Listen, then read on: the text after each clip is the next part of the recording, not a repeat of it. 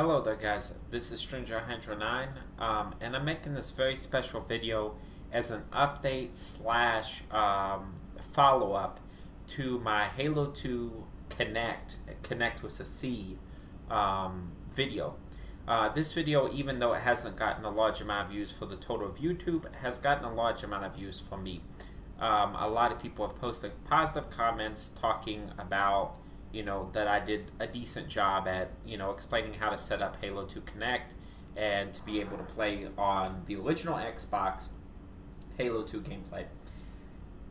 I wanted to announce that I am planning on making a future series of videos as the Master Chief Collection comes out, but I wanted to make this video basically urging you. I just want to give me a few minutes of your time, and we're going to discuss some of the things that has happened since Halo 2 in FPS games, and why I believe that if you purchase one game this year, you should purchase the Master Chief Collection coming out this November. Why would a lot of people spend countless hours of time, a little bit of difficulty, download some software, hook up their computer to the Xbox? Why would they do that to play Halo 2? The thing that you have to realize is that a lot of people did not play Halo 2, maybe played a little bit of Halo 3. They don't really understand the draw of these games, why they're so good.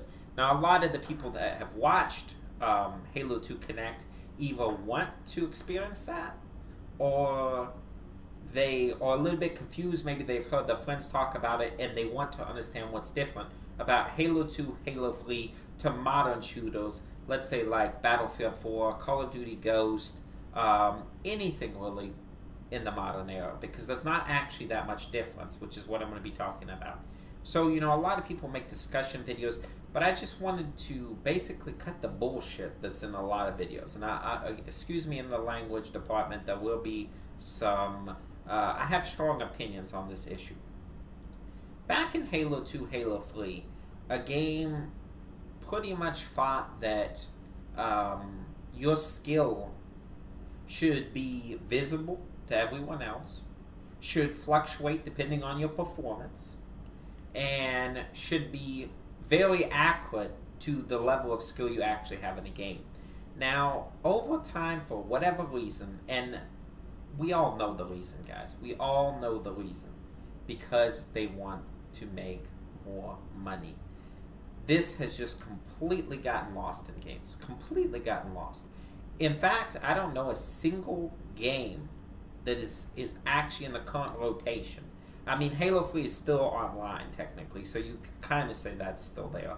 But I don't know a single game that actually has a specific rank system where you get promoted or demoted based on your performance on consoles anymore. I don't know of a single game. Any of the Battlefield series, any of the Call of Duty series, almost every other FPS, and I've played them all, guys. I'm just going to be honest with you. I was an FPS junkie. I played them all. And, everything in the PS3, Xbox 360, and especially in the new console generation, does not use the system anymore. And the reason is that a lot of people don't have that much time to put in a game. And for whatever reason, they feel like they should be validated just as much as somebody who does put a lot of time in the game, which in my opinion is just flat out wrong. Now, they shouldn't be at any disadvantage, but the knowledge, the skill, and the the amount of time that somebody devotes in a game should be reflected. But it should be reflected by a fair measure, the person just being better, rather than an artificial measure. And see, a lot of games today, guys, have used artificial measures now. That's the bottom line. They'll give you a really overpowered DLC weapon, for instance, for pre-ordering the game. Just to completely put this out there, so that I don't get this type of comment. And I understand if you comment this, but it's just simply not true, guys. I have enjoyed Call of Duty. I enjoyed Black Ops 1 tremendously. I thought Modern Warfare 2 was broken because of the new tube and they would not fix it. I thought Black Ops 2 was a moderately good game. Modern Warfare 3 felt a little bit unoriginal, uninspired. It felt just like Modern Warfare 2, basically. But just, it lost a little bit of something. And then Call of Duty Ghosts was one of the worst games I've ever played. Absolutely atrocious, to be honest with you. Battlefield, I feel like, has suffered a terrible digression. And I'm just going to put this out there for you guys. The only thing I'm a basher against, I'm not a basher against COD, I'm not a basher against Battlefield, I'm a basher of EA and what they do to game companies. I feel like Battlefield has just gone downhill. Just look at Bad Company 2 and then look all the way to Battlefield 4 and just see the series go downhill. Even you could say, you know, Battlefield 1942, 1943 was better than later parts of the series, way more balanced. So I don't know what happened there, but EA probably had a part to do with it, in my opinion. But anyway, guys, back onto the topic. The reason that you should purchase the Master Chief Collection is this is our only chance, guys. I'm just going to be honest with you. Let's lay it on the line. This is our only chance to prove that competitive, skill-based games can sell, okay? This is our one chance to get good games back. I'm just going to be honest with you. If you have not played Halo 2, if you have not played Halo 3, then you haven't really played. The shooter caliber of that and everything that came after it is not really even in the same galaxy, guys. I'm just going to tell you that right now. It's just like if you try coffee and then you go to cocaine. You're not going to go back to coffee. It's just that simple, okay? Just take something, I don't care what it is, it's that big of a difference. It's that big of a difference. It's not a little small difference. It's not that it was somewhat better. It was better in every conceivable way. And it was better because it rewarded skill. It didn't give you this uneven starting advantage. You never felt like you had a dominant advantage just for playing a long time, other than, I'm just better. And that's what's going to cause me to win the match, guys. Just being better. That's what, you know, a lot of sports, the same thing happens. You know, you get a sport and it's so exciting to watch, it's so invigorating, and then it just kind of, something happens.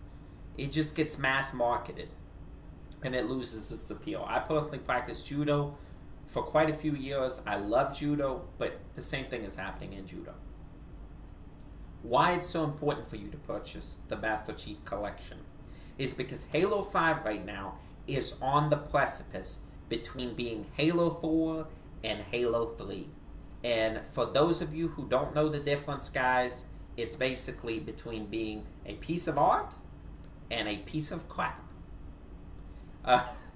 That's as simple as that. I'm going to go into why Halo 4 was a massive failure in another video if I get the time. I really want to go over that. I want to say it's not hated, but I will say this. I will say this, guys.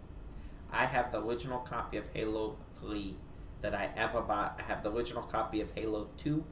I paid almost $100 US for a copy of Halo 4. I then bought a second copy just to have 2 copies because I believed in the game so much.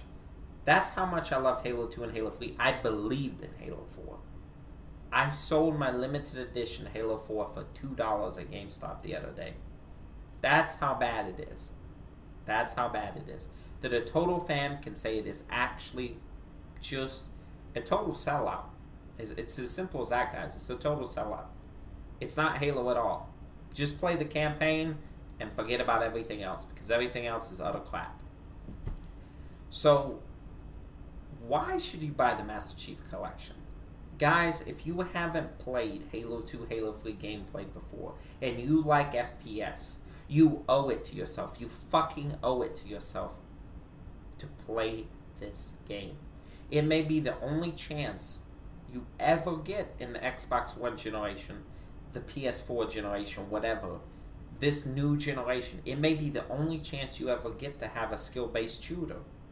That actually your rank goes up and your rank goes down, depending on your performance. It almost blows people's minds now. Like, how can my skill go down? Don't I just farm experience?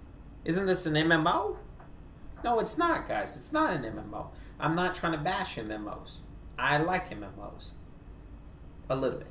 But that's completely beside the point. This is not an MMO. It's a competitive, skill-based shooter, which means your rank has to be able to go up and down.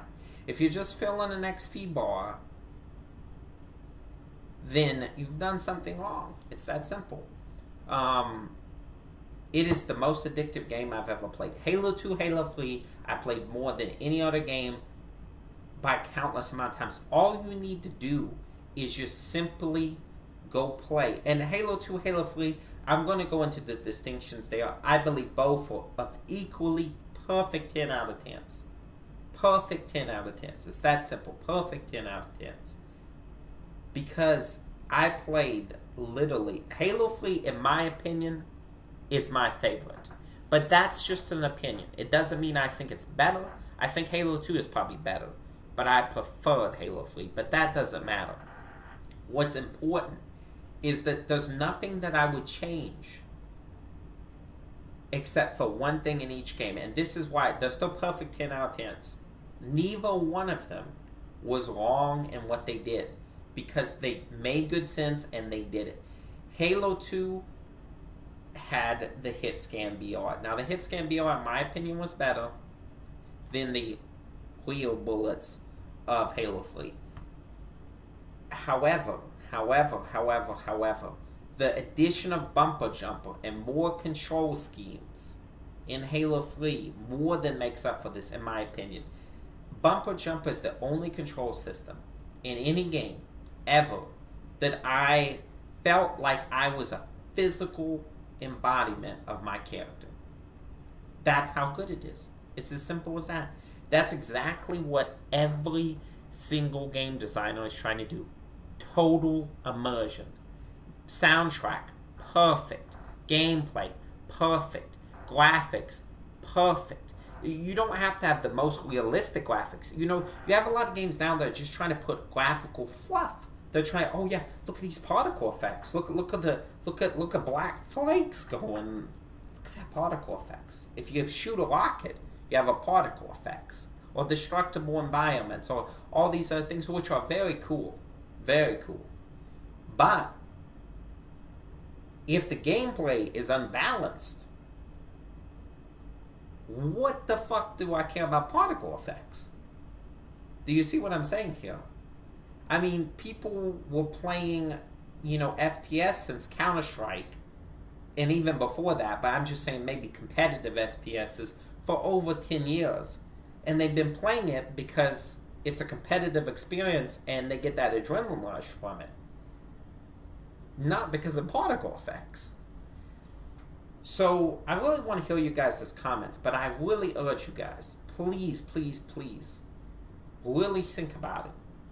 If there's any other game that even looks decent, and you're on the fence, I'm telling you that it is my opinion, if you could only buy one game in the next 5 years, I want you to go out and buy the Halo Master Chief Collection. I think that it is personally our best chance, perhaps our only chance, honestly. That's, I think, what's the truth. It is our only chance, guys, of ever showing the people in power that, hey, this competitive skill system actually has some fans, and maybe we'll make some games like that, because they tend to make good money. If this does not sell well, then COD's XP system from COD 4 is just going to steamroll everything else, and in 1 to 2 more years, there's going to be zero difference. Look at Call of Duty Ghosts now. You have bigger maps. Soon they're going to have vehicles. Battlefield's going to have vehicles. Halo is going to be all big vehicle maps. It's all going to just be this big, vehicle-y, particle effect show where there's a lot of pretty flashing lights, but no substance. So guys, I hope you liked this video. Definitely leave in the comments what you think. I'm sorry it's been so long since I made a video, you know, real life things. But I have a great love for Halo. If you have not experienced the adrenaline rush from playing in 4v4 competitive Halo, play the MLG playlist. If you haven't experienced that, then you haven't experienced gaming. It's that good. That's what I'm telling you. It's the best experience I've had on the console. Thanks, guys, and this is Stranger109 out.